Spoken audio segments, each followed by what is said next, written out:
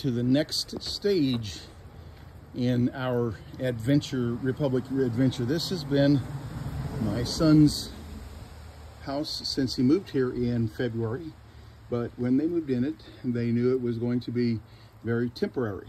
So what happened is this was the pastor's first house, and the original plan was that Caleb, Lisa would move into it, but it was for sale, had been for quite some time, and they actually sold it, but the people who bought it agreed to let my son stay in it until July. That gave the man who was a family that was staying in the church's parsonage time to get their place fixed up.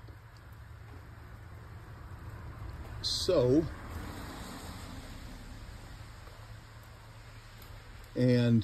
so what's happened is now that fella and his family, they've got their place all at least livable, and so my son is now moving out of this house into the parsonage right next to the church. We are building houses, of course, but it's going to take some time, and so get those done.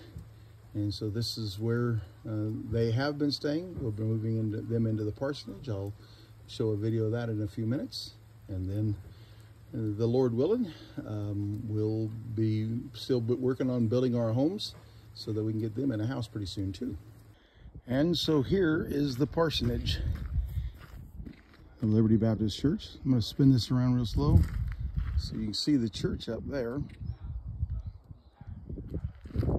Church is parsonage right there. Can you see that view? I don't know if I can make it where you can see it from.